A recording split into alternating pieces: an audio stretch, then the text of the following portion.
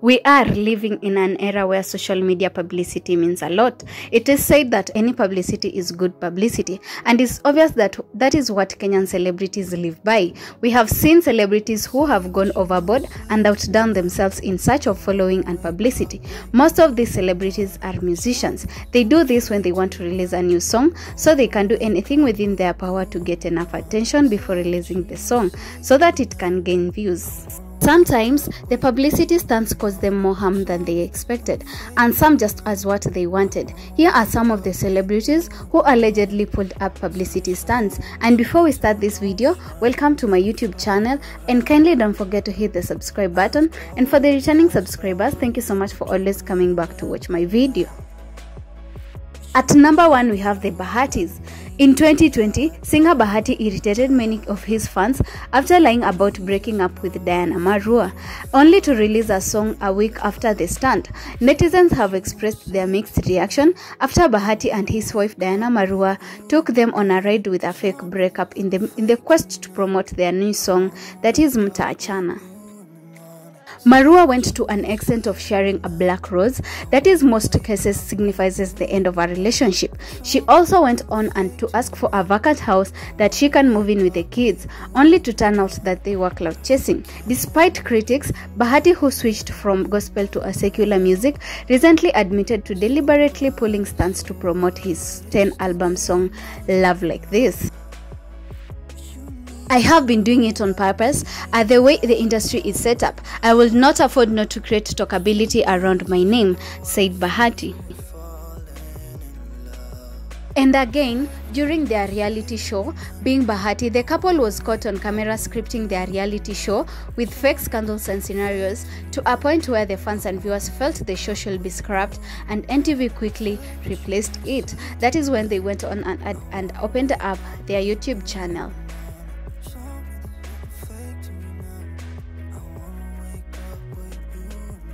At number 2, we have the Murayas, in a scenario including a video that made headlines after it exposed the Murayas in an embarrassing way, as it showed what turned out to be a hefty scuffle between Saizet Reborn and her hubby djmo. First of all, Saizet accused djmo of being in a side affair with the then Switch TV personality Joyce Maina, which apparently turned out to be false, unfortunately.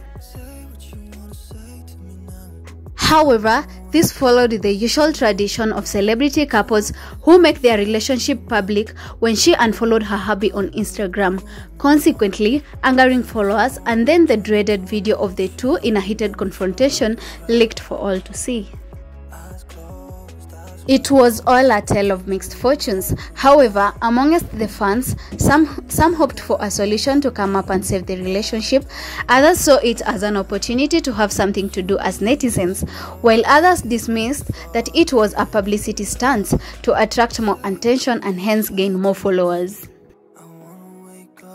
The allegations of clout chasing were later proved true after a crew member of the TV reality Dining with the Murayas revealed to blogger Edgar Obare that it was all but just a stunt. Moreover, Saizet did release a new track afterward, bringing many to conclusion that the scuffle was, after all, a publicity stunt to get attention.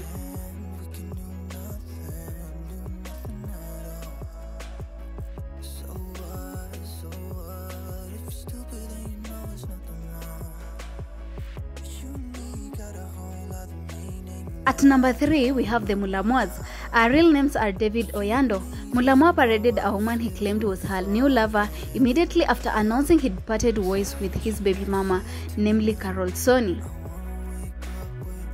Don't be too quick to judge, neither me, Carol nor Ruth, for our actions and choices. Maybe one day it will all unfold open and you will get the clear picture of what really transpired. It's not easy to just step out without solid reasons. We could no longer sacrifice our peace and live in pretense for your happiness, he explained. Then fast forward, the comedian clarified that he'd never dated Ruth while welcoming her to Mulamua's entertainment. Then, Mulamwa has been clout chasing for over 3 months and went on ahead to an extent of exposing Carol Soni, Since then, Mulamo has been pulling out a lot of stunts and to an extent of exposing the family, that is Carol Soni and the baby. He went on and said that Carol Soni wanted to abort the kid because the kid was not Mulamo's kid. Mulamo also went on and exposed that the kid is not hers, that is Kayla. But again, we see recently that they got back together saying, Kayla is not my kid, but Kayla is our kid.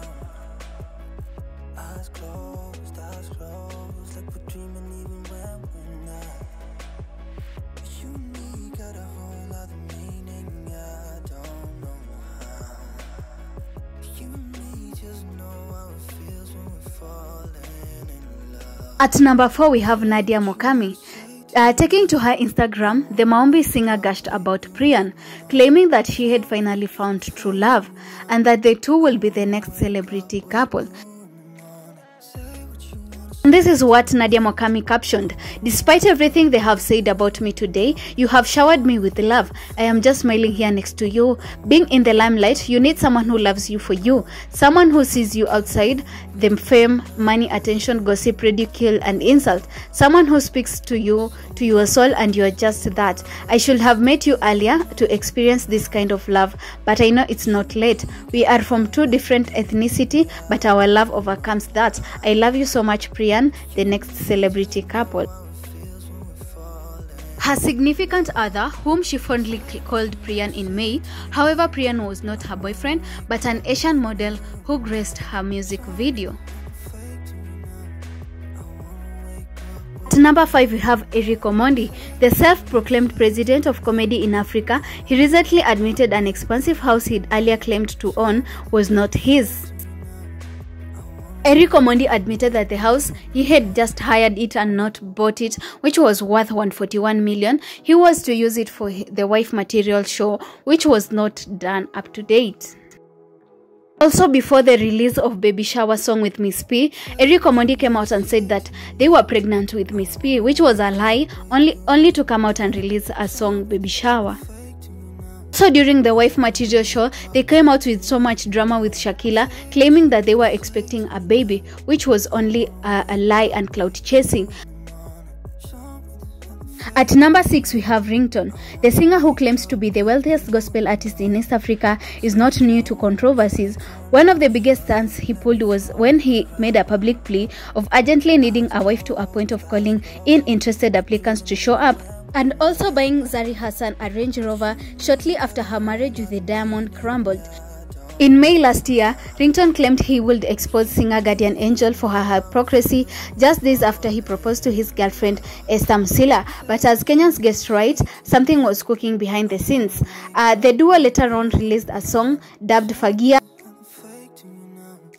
Apoko is well known for gushing fellow celebrities in everything they do, all in the name of clout chasing. As we are used to recently, clout chasing has become so cheap in Kenya because many celebrities do that over and over again. As of now, it is hard to believe in a Kenyan celebrities because, you know, it's so normal because everything that we can believe in turns out to be clout chasing. Guys, comment down below on what's your thought about Kenyan celebrities clout chasing, because I think as for now it's becoming too much. Comment down below and let me know what's your thought about it. That is it for our today's video. Make sure you hit the subscribe button, give this video a thumbs up, and see you on my next one. Bye bye.